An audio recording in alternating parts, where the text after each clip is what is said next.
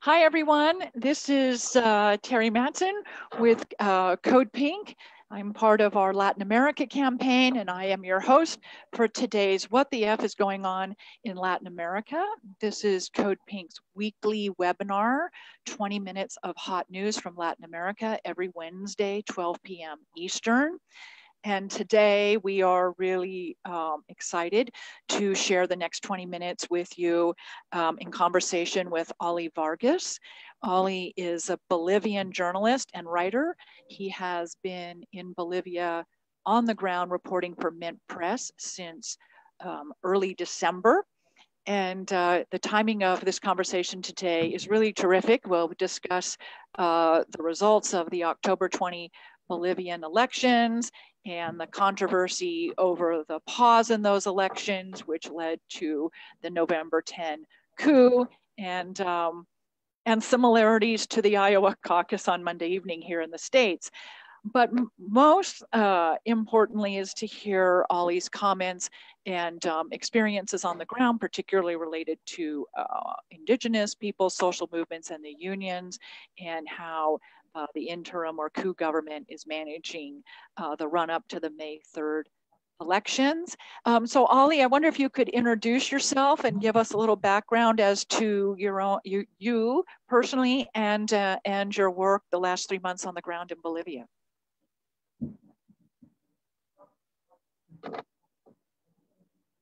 Yeah, thank you for having me on. It's a great honor to be with CODEPINK. And yeah, that's right. I've been in Bolivia on the ground for about 2 months now.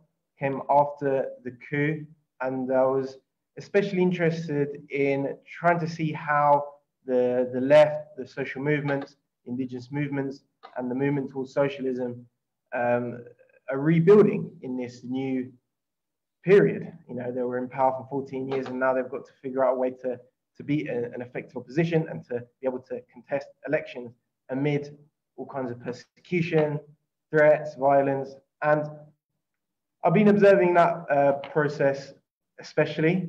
I've been visiting unions, indigenous movements in different parts of the country, in particular where I am right now, which is the Chapare region of Bolivia, which is where Evo Morales is from, and where there are the strongest level of organized social movements, indigenous movements. So yeah, that's been what I've been doing here, and that's what I'll be doing going forward, as well as the campaign, the election campaign held by this regime, you know, in conditions that aren't exactly free and fair. I hope to be able to observe that process as well. Tell us a little bit about what you're observing in the lead up to the May 3rd elections. MAS has put forward their presidential, vice presidential candidates. Can you tell us a little bit about the two of them? And then also in the news yesterday, today, was the prospect of Evo Morales running for the National Assembly upon a safe return to Bolivia for him. Tell us a little bit about the candidates and how this came about.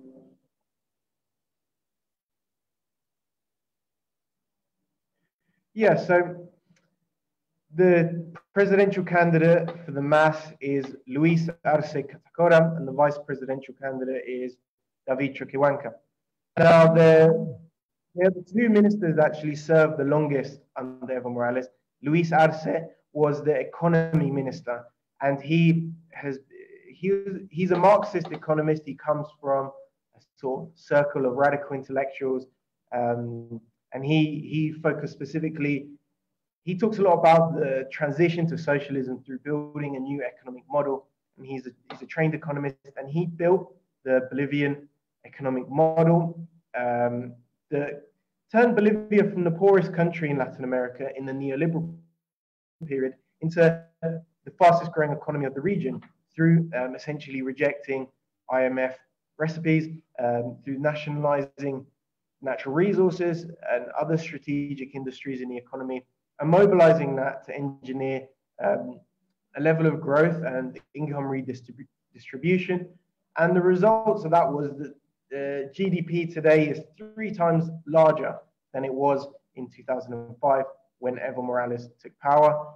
The incomes grew at more or less the same rate, 300% higher today than they were in 2005. Poverty in his country was reduced by about 50%.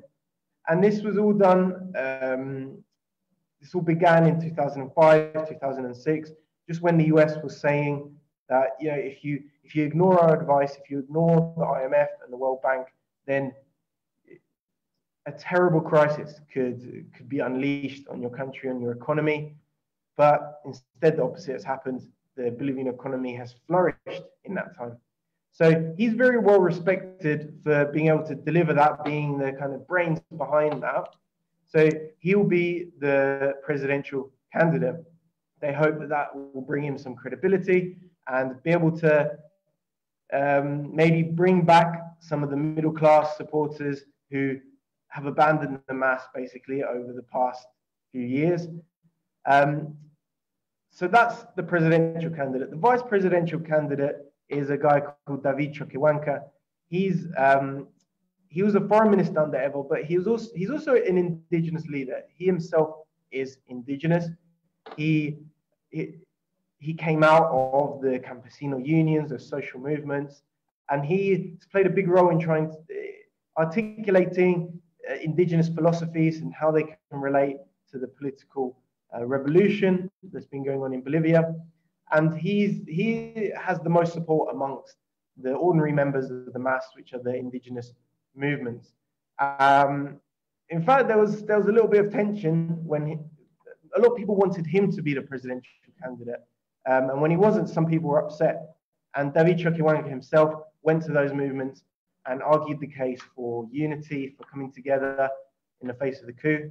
And now the MAS has been able to achieve a level of unity around those two candidates. And of course, yesterday, in fact, they published the lists of candidates for the legislature, the Senate, and the House of Deputies.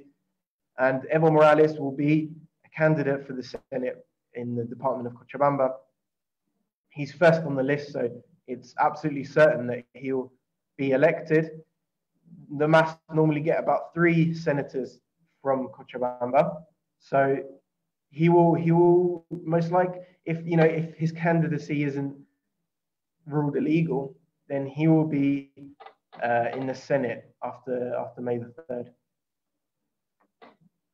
Well, we can only hope that he can safely return to Bolivia in order to run for office. So there's a couple things that you mentioned. And first, I'd like to just have you say a little bit about your background to our audience, because we are listening to you as a Bolivian from the ground in Bolivia, but we hear your British accent. And I think this makes you such a unique person to be reporting specifically from Bolivia at the moment, given your family and your heritage. And can you just say a little bit about that? And then I've got a couple questions on some of the comments you made. Yeah, I'm half Bolivian. My dad's from Bolivia, and my mom is from the UK, from Europe, and I lived in Bolivia till I was about 5 years old, and then I've lived the rest of my life in the UK. But Bolivia has always been something that I feel a great deal of passion about, and that's why I've come back here. I feel a great deal of almost responsibility to be able to help those here, to be able to transmit what they're saying to a wider audience. And there's so much amazing work going on here, so much organizing that I think the world can learn from. And I hope to be able to play a small role in being able to help others take some of the lessons of what people are doing here as well.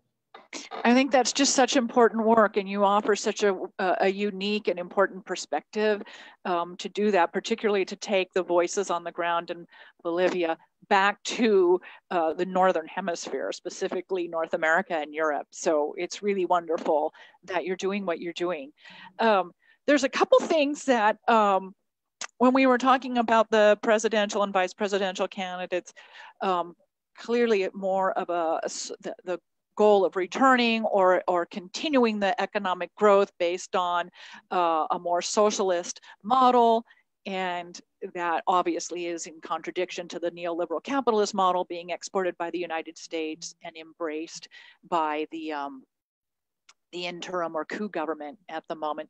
Can you tell us a little bit about some of the rollbacks that have happened since October 20, or more specifically since the coup on November 10, the change or threat from public investment in services and infrastructure and national resources to the privatization of the economy, which we have seen, heinously imposed on Honduras?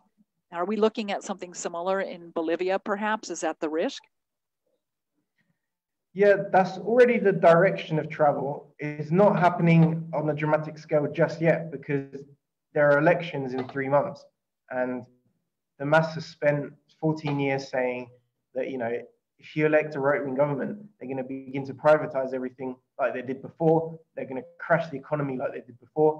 So the right-wing parties are trying to deny this, essentially, to say, no, we're not going to slash and burn. But I think everyone knows that they're waiting until after the elections to begin the real sort of shock therapy, as you might say, some might call it, the real sort of introduction of neoliberalism. But that's already where things are going at the moment. So as soon as the coup government came to power, they replaced all of the sort of leadership, the heads, the presidents of the nationalized companies. Many of the new presidents were people drawn from the private sector, from industries that were competing with the state company. So an example of this was, there's a state airline, BOA, that was created under Evo Morales' government.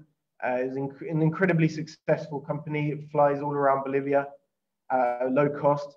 But the former sort of director of the company was fired, and a new director was brought in from the largest private airline in Bolivia called Amazonas. And they're the direct competitors of BOA, of the nationalized airline. So they're essentially handing over the state airline to its largest competitor, to someone who was previously on the board of its largest competitor in the private sector. More recently, there's been what they call the lifting of export controls.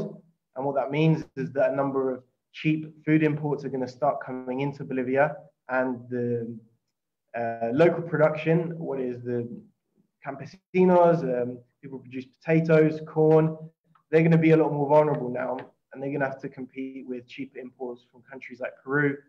And under Evo Morales' government, there was great efforts made to protect local industry, local sort of produce, local farming, and that's being lifted at the moment. But as I said, I think the real grisly stuff is going to happen after the elections if the right manage to win power. Because at the moment, they're pretending that they're not going to do all of this. All of the right-wing candidates said, we're not going to privatize this, we're not going to cut this. But all of them are politicians from the 90s, some even from the 80s, who themselves were ministers implementing some of the worst kinds of extreme neoliberalism. So we know where this is going to go if they win. So, we're seeing throughout Latin America, globally, I would argue, but our work is principally in Latin America, the team that I work with, and you as well, we're seeing this really, really aggressive form of neoliberal capitalism, this forced opening of foreign markets, and not just in Bolivia, but in recent years throughout the hemisphere. And it's a very, very aggressive form of forced opening of capital markets. It's being done in different forms of hybrid warfare, I guess I would say, and soft in forms of soft coups, particularly economic sanctions led by the United States. And it's and Bolivia being the most recent example of this. One of the other things you mentioned prior was the abandonment of MOS by the middle class in the last several years. Can we talk about that a bit? Because I think for many of us in the States watching Bolivia, we were really, really shocked, dismayed, and very sorrowful to see Evo Morales, quote unquote, resign on May 10. And I think part of that dismay was a lack of really nuanced, deep understanding of the political turf in Bolivia leading up to the October elections, and be helpful for you to explain the middle class to us a bit. Yeah, well, the MAS as a party has never been a party of the middle class. They've never participated in the party in any way. It's always been as a party created by unions, indigenous groups, and was born out of the struggles first against the DEA and USAID in this region, in the Chapada region, who at the time were trying to eradicate the coca crop, and also the social movements in the city, the indigenous city of El Alto, against the privatization of natural gas. So that's where the MAS kind of comes out from. But when they win the election in 2005 with a narrow majority, after that you get a wider layer of people, middle class people in the cities, a minority, but a significant section coming to the MAS, voting for the MAS at election time. So after 2005, the Evo Morales increased his vote dramatically. So even by 2014, he got over 60% of the vote. Now, a big section of that is votes from the cities, from the middle class sections of the cities, who had enjoyed a dramatic rise in living standards. So it's calculated that over 14 years, around 3 million people were taken out of poverty and into the middle class. This is a country of only 10 million people. So a third of the country was sort of moved into the middle class. And there was a level of support. There wasn't an active engagement from the middle class in the MAS, but there was some sort of passive support. But that began to peel away in the past couple of years, especially. I think the media campaign intensified enormously. There's huge campaigns of misinformation on social media, on WhatsApp group became the primary source of information for people in the cities. And Bolivia is a country where working class movements, indigenous movements, rural movements, they get their political education through their unions, through their organizations, and that's what's kept the MAS together. But those middle class sections in the cities, maybe they came from that, but they suddenly didn't have that structure of political activity, of political education anymore. So people began to consume information in quite a sort of individualistic way, you could say, through social media. For example, people, open their phones and see a slew of right-wing memes with high production quality and things like this. And I think this took a lot of people in. There's a huge amount of misinformation, but a collective hysteria was essentially whipped up in the cities. So by the time the coup happened, there was enormous conflict, violent conflict between the middle class in the cities and working class sections in the cities and in rural areas who were no longer had very much in common, who saw themselves as enemies, and those are the conditions in which the coup happened, unfortunately. Wow. So there's so much. I mean, I feel like I could just keep talking to you all afternoon. So let's talk a little bit about what's happened on the ground since the coup, and now we have the new presidential elections announced for May 3rd. The coup president is going to run for office, which I believe she represented she would not initially. And you're there, you've been there since December. Can you tell us what's developing on the ground with social movements, with unions, with indigenous people, with the coup supporters as well?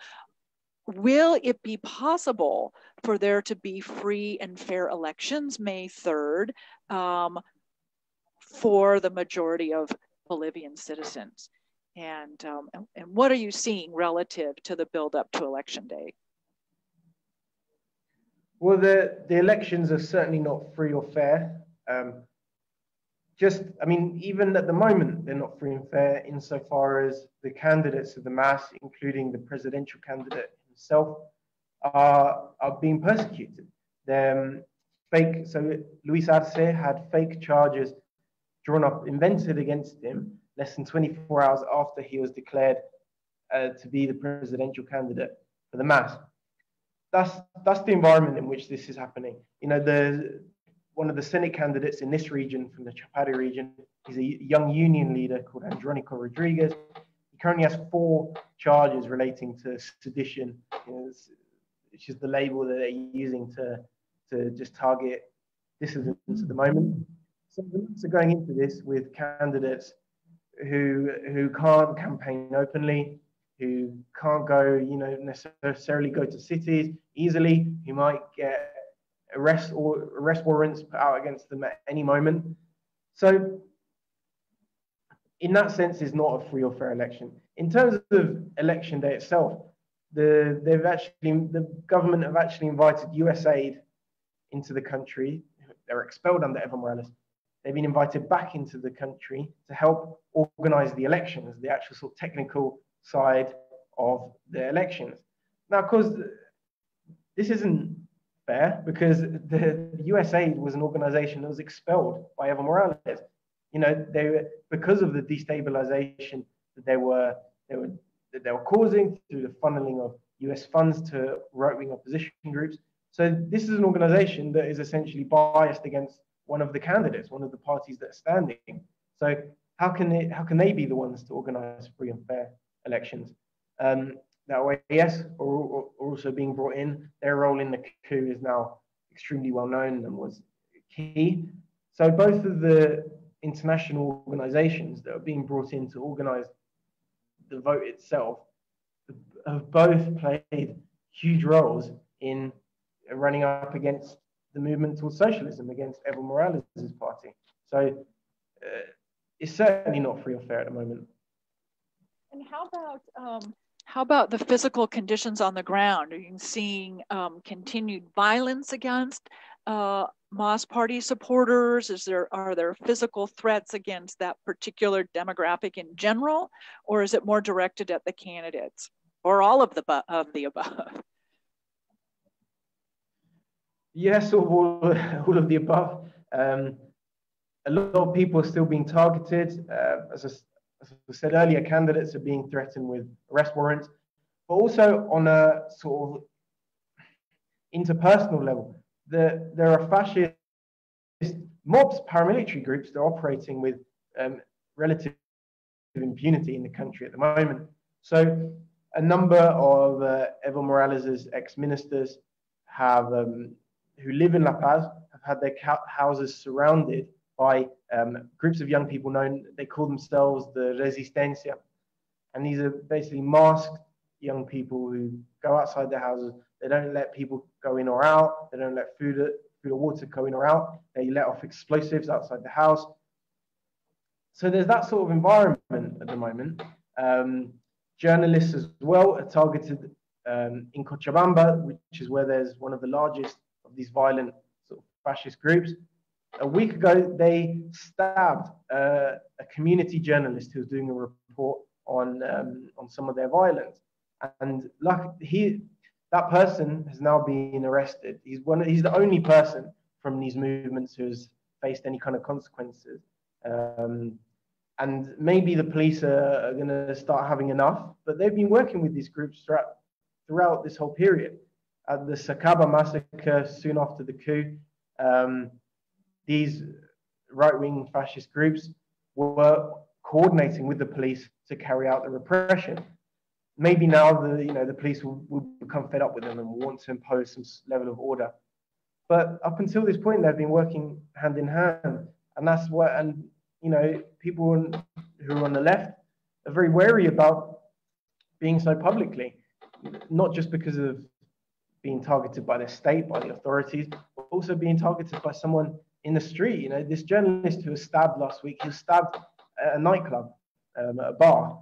So, you know, people feel relatively unsafe, especially in the cities. So let me add a comment here regarding that, what you're seeing on the ground as a pretext to the May 3rd presidential elections. I want to let our viewers know that CODEPINK is organizing in conjunction with a number of international activists. We are putting together a pre-election observation delegation for March 21 through March 29.